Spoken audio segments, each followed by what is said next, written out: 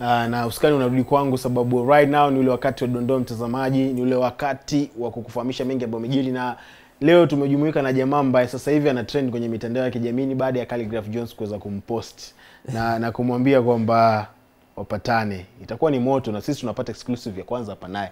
Na tunaambia kama watapatana watafanya interview ama inakuaje. The one and only baddest online right now, namzungumzia presenter Ali. Inakuaje mzee baba?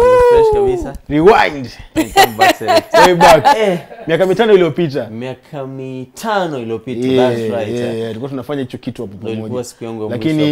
Lakini miaka 4 iliyopita ndo nakumbuka ulikuwa unamwaga machozi ukinipa mic. Nikikupa mic hapa. Ulimwaga machozi? Ipo YouTube. Wow. Alikuwa emotional sana. Bila nimeishi kukipenda hiki kipindi. Nimekuwa nikifuatilia sana. So I'm happy to be back home. At least tupige story kidogo. So unajua imekuaje? Leo tumekutana na Ali. Tulikuwa wapi by the way? Leo tulikuwa Lavington pale na Otile Brown alikuwa anazinduliwa kama balozi wa kampuni fulani ambayo tutabanya dinya kidogo kwa sababu hajapima matangazo. Lakini so tukaona somba, so tukakuja have lunch alafu baadaye tukasema mbona somba tukafanya kitu leo. Since is a Monday now. Ndio hii imefika hapa. So Kalundu, wewe tuambie nini kimefanyika leo? Tunaifanya kitu tofauti leo, tunawaambia wote wapo ndani. Kabisa. Presenter Ali, karibu tena sana. Asante sana. Tuanzie in Tanzania. Now this weekend Juma Jux na Huddah Monroe wamekuwa tu mahaba. Now Huddah alikuwa ameweka Instagram akasema kuna kitu alikuwa anataka kutolewa na Juma Jux, akasema anaenda Tanzania kufanyiwa hiyo kitu. And then ndio akaingia kwenye airport, tunaona kwenye airport mabusu left right and center. Maba ni uwe. Wameenda kwenye sitting room ya Juma Jux, anasema oh baby sijui nini. Tunaona tu mabusu. Wameenda kwenye party ni mabusu tu. Naona mafans wanasema ni kama Juma Jux alikuwa anataka kutest lipstick ya Huddah. Ina taste aje. And then at the same time wanasema ni marafiki. So sijui hizi mabusu and then we was like friends, we are only friends. Mimi mnaona ni nini? Ni rahisi sana kwa mtu ambaye ana jicho la burudani. It's very easy to know what exactly is happening. Huddah alikuwa kwenye video ya Jux. Yes. Na walipigana mabusu. Alikuja kama vixen, lakini kitu ambacho hawakujua ni kwamba akiwa kama vixen italeta ule mvuto fulani, ile upepo fulani. So right now wameona kuna huo upepo, wanasema kama vipi si tuitumie hii kusukuma project yetu. And that's what's happening. Na ukiangalia pia wameanzia kutoka way back. Kuna time walitutupia mapicha kwenye farasi and stuff like that, wakati wanafanya shoot ya hiyo video. Alafu baadaye wakuja wakachukua kimya fulani, alafu baadaye Jux nakumbuka kuna wakati nimempokea airport, akamuuliza kuhusu Huddah, akasema tu ni mshikaji ni stuff like that, akasema kuna zaidi ya hicho. Lakini baadaye tumeona denda zinashuka na vitu kama vile. Lakini mwisho wa siku unajua busu huwa ni sign ya kitu fulani. Na hata kwenye vitabu vya dini tumeona kwamba busu ni sign of betrayal. So mwisho wa siku tutarejea betrayal na tutarejea video kwenye mitandao ya kijamii kama ilivyoada Jux kulia na kuacha na jamani. Yani kiki zinaenda hadi mahali mnabusiana kwa sababu kama wawili wako na wapenzi watakuwa like hawa wapenzi watakuwa wame agree that ni sawa, endeni mkabusiana as long as the money is coming. Haiwezi katokea kwamba mtu ana mpenzi alafu akakubali kufanya kitu kama kile. Ipo si movie zipo kama. No, you can do that. Ali, wewe unaweza kufanya hivyo. Hizi ni kama movie, just acting. No. Mimi sisi kama kuna utofauti na kuna uzito sababu ndo hii ni showbiz. No, hata kama ni showbiz, lakini hata kama ni showbiz, show business. No, hata kama ni showbiz inahitaji watu ambao wana roho ngumu sana. Ushanielewa? Inahitaji roho ngumu sana. Wewe unamwona mtu anampiga denda mtu ambaye wewe pale unazama. Sema wewe hauwezi ukakubali kiwewe. Kimimi na wengine wengi ambao wanazungumzia sababu ambao nimekaa nao nikazungumza nao. Lakini sasa kuna watu ambao wanasema oya kama hii kitu inatupa hela mbona tusifanye. Mwisho wa siku wewe kwa mfano uko pale nyumbani na baby wako kwa mfano. Afu uone kama tunahitaji rent hapa. Hapo akimbusu Tieska kipindi tu tutapata rent, tutafanyaje? Lakini tafuta mwafaka, kuna mwafaka wa kila kitu. Kwa maana kuna kuna kuna sikia Tieska. Personally season come actor. Tieska anasema personally hawezi accommodate actor. Lakini unapata siku hizi kwa mfano kama nani anaitwa nani nikimtuma na anaitwa na Bridge Shigadi. Alisema kwamba kwenye scenes za kutomasa and stuff ama kupigana denda zile hapo hizo. Unaelewa? Yaani hapo out hizo. So mwisho siku maana anakuambia kuna mwafaka wa vitu fulani. Ila kuna mpunga utapewa mwana utapiga. Utapiga tu. Mimi kibinafsi mimi no I can't do that. Ni bora hiyo ile ikae kando. Lakini kwenye kibinadamu kabisa tukue real. Tuache kuzungumza sababu tunazungumza kwenye showbiz. Lakini kiuhalisia sasa kibinadamu. Kwa mtu ambaye unampenda kiukweli kwenye roho yako wanafanyaga hizi vitu sio binadamu. Kwa mtu ambaye unampenda kwenye roho yako kabisa kweli kiukweli ushanielewa. Sema umependa ndo maana itakuumiza sana. Sema umependa ndo maana. Umependa tumependa kweli binadamu ndo maana. Lakini sawa.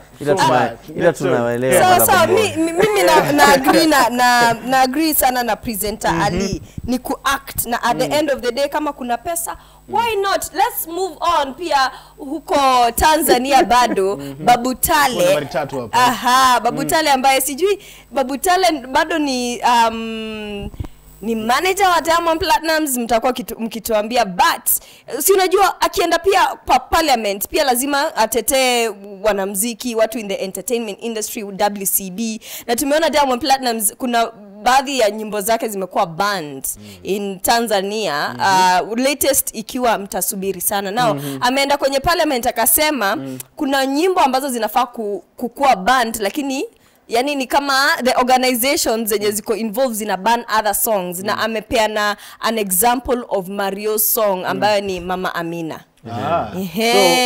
So ulivozungumza tu na umezungumzia, najua mwisho siku Babu Tale akizungumza bado inamuumiza yeye kama management ya Diamond, lakini mimi nitawanukuu wao kwenye nyimbo yao waliwahi kusema hiyo ni way back, ni miaka mingi sana tukihesabu. Alisema kwamba kweli mti mwenye matunda haogopi kupigwa mawe. So sijui mbona wanalalamika. Tayari wao wanajua na matunda. Lazima basi wanapigwa mawe. Unataka kulalamika. Ila mimi niseme hivi tu. Wasafi right now wanafanya vizuri and everyone knows that. Lakini wamejitokeza kama watu ambao they're becoming cry babies. So mara ya kwanza tunaona Wasafi wanalalamika. Mbona wasanii wengine wakifungiwa huwa hawalalamiki as a group? Inafika point whereby kwa sababu mimi ndo head boy wa shule sifai kuchapwa. You understand that point? Na nikiona mtoto mdogo hajachapwa na lalamika, it doesn't make sense.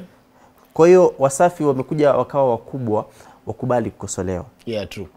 Sijui kama unanielewa. Nakuelewa. Sababu wote ukiangalia way back kuna wakati Rosaria amefungiwa, unaelewa? Kuna wakati Mitego amefungiwa, Jijimani amefungiwa, na so mara ya kwanza. But naona lakini ujue unajua, acha nikwambie Kalundu. Wewe unaweza kuzungumza kitu hapa sasa hivi kawa big deal, sawa? Lakini kuna mtu anaweza kutokea tu mtu wa kawaida sana tukamleta kazungumza, siwe issue. Kwa nini? Sababu wewe una comment position fulani. Ndio maana hata acha nilete kidini kidogo.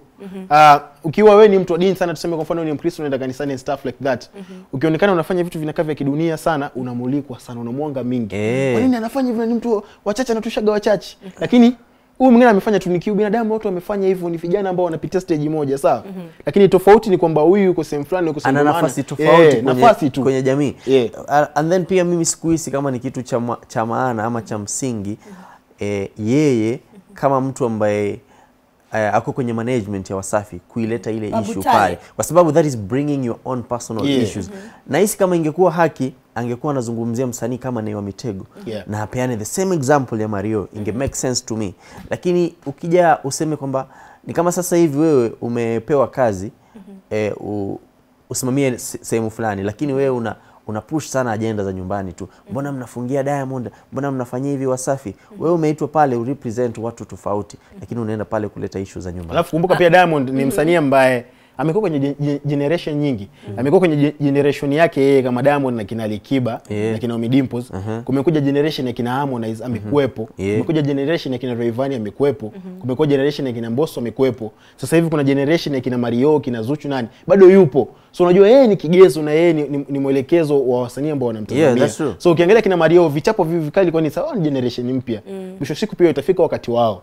Ila hiyo tuseme kimimi nahisi hiyo ni kuzungumzia tu issue ya yeye kuaddress issue ya Wasafi. Lakini now when it comes to hiyo issue ya Mtasubiri na kufungiwa personally sikuona haja ya kuifungia. Yeah, and for me I disagree with the both of you kwa sababu unaona a lot of yani fingers in a point at WCB when it comes to songs being banned. Na kama ni kuhusu moral inaitwaje kwa Kiswahili? Nidhamu or whatever maadili na feel there are a lot of other songs in bongo flavor zenye pia hizo ukiangalia uko like pia inafaa kufungiwa kama hii ilifungiwa hii nayo inafaa kufungiwa. Ndio maana tumesema ni tochi inamulika wapi. So mwisho siku ushanielewa kingine kipi kimetrend. Tukimove on tuongee kuhusu Kajala na Harmonize. Oh my goodness, Kajala na Harmonize wamekuwa on a lot of things. And this time round Harmonize alikuwa ameka whole long post alert. Na tumeona pia kuna video ya allegedly Kajala, nguo za Kajala zikiwa kwa closet ya Harmonize. Iko on air pale. Na Harmonize iko on air pale na Harmonize aliweka hiyo on Instagram kumaanisha that Kajala has moved in with him. Na sasa for a very long time amekuwa akiomba msamaha. Hatujui kama already walikuwa in good terms, ni kiki, what was happening, but saizi inaonekana things are moving fast. Mara nani ndio CEO wa Konde Gang Management, mara ame move in. There's a lot of things moving fast. Ama nyinyi mnaona aje? Unajua mimi ukiangalia hata kuna interview niliwahi kuambia way back nilitazama ya Ibra. Hii ni mwezi kadhaa ama wiki kadhaa nyuma kabla Harmonize wake rasmi kwamba amesamehewa. Ibra alisema kwamba anamuona Harmonize na Kajala pamoja. Lakini yeye yuko close na wao hivyo. So hiyo ni biashara yake, ni maisha yake personal kama boss wake. Akasema anaona kama wako vizuri. Ndio baadaye tukuja tukaona kweli chimbo limechimbuka na watu kweli wamesamehewa na kweli mapenzi yametaradadi yananoga moto.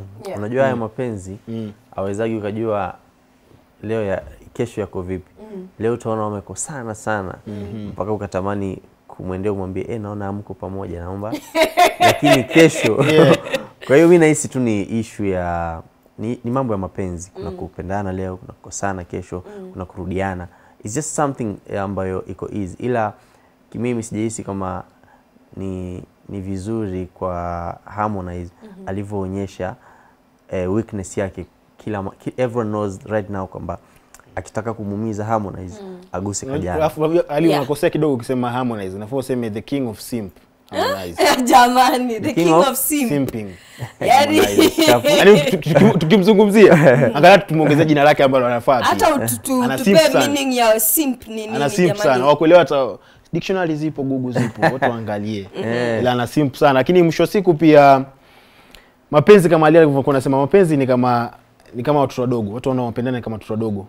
Mtoto atacheza sasa hivi tuseme sisi ni watoto tutakosana tuende kwa baba, mwambie amenikosea, ukamchapa ukamwambia siku pamoja, dakika za ukasabu tena watu wako pamoja. So mapenzi ni kikohozi na hayafichiki. Tuheshimu tu wanaopendana na tuache wa maamuzi yawe yao. Utashangaa tu kesho, utashangaa sana kesho. Usishangae sana kesho ukiona Harmonize amemtema Kajala na akapata mzungu mwingine. So jambo geni. Anything can happen. Tarajia chochote chini ya jua. Afu kawaida tu kupostiana ati vinguo nini kawaida sana. Si issue ile. Si issue kubwa. Lakini what next? Hivi tu inakaa ni kama mmezoea. Tumezoea kuona mitandaoni. Tumezoea kuona kwenye mitandao. Tumezoea pia kufanya. But anyway, sisi ni akina nani? Let's come to Kenya. Na tuongee kuhusu Madam Boss Akode. Over the weekend, ali launch an album inaitwa, na kuna watu wengi wana confuse, wengi wanasema ni EP but ni album inaitwa Akode the Lioness. And then pia ame launch book inaitwa Akode Quotes.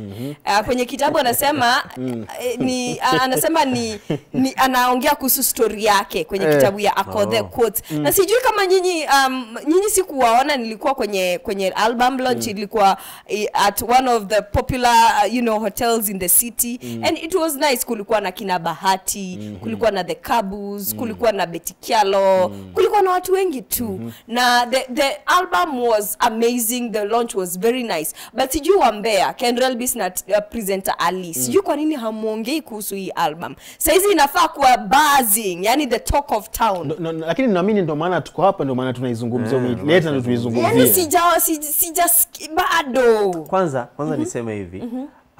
Right now msanii yote ambaye ana pania kutoa album, mama tayari shatoa album, they're doing the right thing, sababu right now we are in a digital age ambapo ukitoa album ni rahisi sana, inajisukuma yenyewe, kila mtu yuko kwenye simu. Kwa hiyo hongera. Ile ya pili sijaelewa. Kitabu cha maisha yako unakitaja yako the quote. Yes. Yani yako na reason yake, kwa sababu kwanza mimi sikupata opportunity ya kumuuliza kwa nini, kwa sababu event ilienda sana na mimi nilikuwa usingizi. Unaelewa master hivyo kama hivyo. Kawaida yenu. So sikupata the opportunity kumuuliza. Kitabu inaitwa Ako the Quotes, lakini si quotes, ni a book about your life. Hivi nikuulize, unahisi kwenye maisha ya Kote, achana na hela zake, kwenye maisha ya Kote, una kitu ambacho kina kuinspire? Kama nini? Kama kukuwa independent black woman. Kukuwa independent black woman. Unajua unaweza kuwa independent, alafu ikawa independent kweli. Alafu unaweza kuwa independent msini misquote, alafu kama umezaa na wanaume wengi ambao wanakutumiaga hela. Jamani, na si hiyo ndo hiyo so independent. Umenipata nikiwa independent, wewe kazi yako tu ni kuprovide for your child. What's the meaning of independence? Independence inamaanisha nina pesa yangu, si anafanya muziki akona pesa yake. Akona foundation, akona safari. Wakati unaendelea kanuni nikuulize tu. So wewe ukiwa uko sawa na maisha yako endelea, lakini una hela, wewe yuko independent. Kwa hiyo ati niko nani? Ukiwa upo sawa, una mtu anakupenda, anakutunza, anafanya kila kitu. Lakini una hela, kwa hiyo uko independent. Wewe umesema independent, confused. Confuse kukua single na kukua independent. Na kuwa independent. Sema tu labda umependa amekuwa single for long. Mimi sasa hivi mimi ni very independent, right? Kwa hivyo nikipata mwanaume tukajua but nikipata mwanaume akona hela zake na anaweza ni spoiler nipeleke Dubai nifanye, bado mimi ni independent, alinipata mimi nikiwa very much independent na mbona usijipeleke hizo sehemu kaenjoy mwenyewe? Kwa sababu unachiki, kwa sababu whether niko naye ama sina yeye, I can live the life that I want. But mbona umetaja unajua mtu akitaja kitu ambacho hana ndio unatajaga. Kama ningepata milioni, ningepata gari sijui na nini na nini. Hivi. Lakini kama ungekuwa unacho maisha yangekuwa poa. Ila at the end of the day mimi nahisi it's a good thing amefanya ku launch the whole project, ku launch kitabu, kuzindua hicho kitabu, kwa sababu hatujaona wasanii wakifanya hivyo. Tumeona wasanii tu wakizindua sijui merchandise nini na nini. Kwa hiyo mimi nahisi it's a brilliant move. Naona kuna mtu amezungumza hapa Twitter anaitwa Simple Boni Junior, anasema Ako they can't and will never be our kids role model. Kuna maneno wamesema mazito siwezi nikasema, lakini anasema understand she got money which may be when followed well are not clean, but this does not mean her brain is what she got. Maoni yake kabisa. So what next? Anyway, twende Uganda and we have to big up Shiba Karungi, the richest, kwa sababu already ameshasema her concert will be in December. By now tuko June. Tuko June. As you can see the poster, amesema her concert will be on the 9th of December this year. Kwa hivyo kama wewe unataka kwenda kuona Shiba, saizi anza kusave. Uganda ni hapa tu. Ni shingapi? Kwenda Kiingilio atatuambia tu, but she's just told us atakuwa na concert itakuwa December. And you know what, kama uko Kenya just save na wanangu jaribu mfike. Na mimi si vitu vya kusave yani. Ni sim tu. Kuna watu kama sisi itabidi to save jamani, sisi independent women itabidi to save. Kuna watu wanatikiti hapa wanatulia. Kuna kina Teska hapo. Sio Kalonzo, usiwazi sikupe stress. But also big up to you Shiba, and of course guys please support Shiba. At the same time tuongee kidogo tu kuhusu Hamisa Mobeto. Hamisa amesema that every time anakuwa kwenye relationship anatoka, all her exes wame come back kumbeg to go back to her, wamekuwa wakimsumbua, yani ana feel it's bad luck, ana feel it's not something nice, na anasema inamkera sana when her exes come back to her. Yani inamaanisha if it never happened, it wasn't supposed to happen, it didn't happen, so you don't have to come back. So kwa hiyo inamkera sana Diamond, inamaanisha Diamond anamtafuta. Akona ex, akona majizo kama ex. Ila Diamond hawajai kudate na Hamisa. Sasa ilikuwa hawako wana date. Hatuwezi sema ilikuwa cheating, pia sisi hatukuwa. Kwa sababu huo wakati nakumbuka Diamond alikuwa anamdate Zari, yes. Afu tukashtukia amemzaa mama kijacho. Na ndo wanaume nyinyi, kwa sababu sasa itakuwa maybe atasema akitaka anaweza sema alikuwa na date wote wawili at the same time. Diamond au? Hata wanawake wana hizo tabia, kwa sababu huyu pia ni mwanamke ambaye ana cheat naye. Ushanimaliza. Yani leo sitawin. Leo yani siwezi share, lakini ni sawa. Ila nimesikia watu wengi ambao wanakuaga na hilo swala. Wanatakwa sana na ma exes. Ken Relbis my exes wake wako all over wanamsumbua sana. Wanamsumbua, lakini it's okay, it's natural and that's okay. Sema kitu. Taniachia. Calligraph amekupost. Tumalize na hiyo Calligraph Jones. Sasa hivi juzi nimeona ulikuwa kwenye interview presenter Ali. Na ukasema kwamba Calligraph anakukera sana wakati kwenye interview anakujibugu kama attack and stuff, vitu kama vile. Na leo amekupost kwenye mtandao wake Instagram right now usiku huu. Na akasema kwamba kama unataka interview naye mtafute, lakini ulisema hutawahi kumfanyia. Inakuaje sasa? Mimi niseme tu hivi na nitarudia nilichosema kwenye interview. Mimi ni shabiki wake sana. Na mimi ni mtu ambaye naheshimu kitu ambacho nakifanya sana. Kwa hiyo ikifikia mahali naona mtu kama anakidharau, mimi nampotezea. Kwa hiyo nahisi kama anataka interview kwa sababu ametoa ngoma. Ila simpi. Lakini nahisi pia wewe presenter Ali una catch my feelings haraka sana, kwa sababu tumekuwa kwenye press conferences pia na wewe na Calligraph pia, hata mimi nikimuuliza swali unaweza ona venye anajibu, lakini kwenye private one on one ako very cool, calm and collected and very nice. Tofauti yangu na wewe ni kwamba mimi nakuaga na Calligraph tu kwenye press conference. Atunaga private one on one. Zile private one on one, zile exclusive. Kwenye exclusive nimefanyia Calligraph, hata nijidefend. Nimefanyia Calligraph Jones interviews on a one on one basis na amekuwa mzuri. Lakini kwenye press conferences venye presenter Ali anasema ni kama anakuanga zile usiniulize hiyo swali hivyo venye anakujanga out to be, na hivyo ndo wewe nikaa inakukera. Unajua at some point mimi hata ainikeri ati kwa sababu anaongea hivyo ama pengine ni personality yake. It's okay. Ila mimi ninachosema ni hivi. Nikifika mahali nione kwamba nahisi kama unadharau kitu ambacho nakifanya, kwa hivyo utamfanyia interview umfanye. It's Calligraph alikuwa na event hapa UN. DJ Ocampo tu, DJ anataka ku grow upcoming nini. Yeye hakuja na DJ wake, alibasho DJ yani mpaka akabuiwa akatoka. Unakumbuka hiyo story? Way back. You see what happens ni kitu ambacho pengine mimi naweza nikasema, na kama ataiona hii interview aichukulie yani positively, sababu mimi am all about positivity, you know. Kwa hiyo Calligraph ajue kutofautisha kati ya mashabiki zake na watu ambao wako level moja kikazi. Sisemi nipo level moja eti kama msanii. Sema tu yeke itakaa sawa. Yake industry. Ajue watu kwamba hao ni mashabiki na hao ni watu ambao wanasaidia industry kuisukuma kwenye upande huu nasema. Yaani tunawahitaji ni viungo. Usiniangalie hivi hapo kwamba huyu ni kiungo. Shabiki fulani hivi ambaye amekuja udaku. No, nipo kazi. Kwa hiyo kama anataka interview, tafikiria. Acha nifikirie. Sawa kabisa mtazamaji, hiyo nimekuwa ni Dondoo, tumekuwa na presenter Ali kabla ya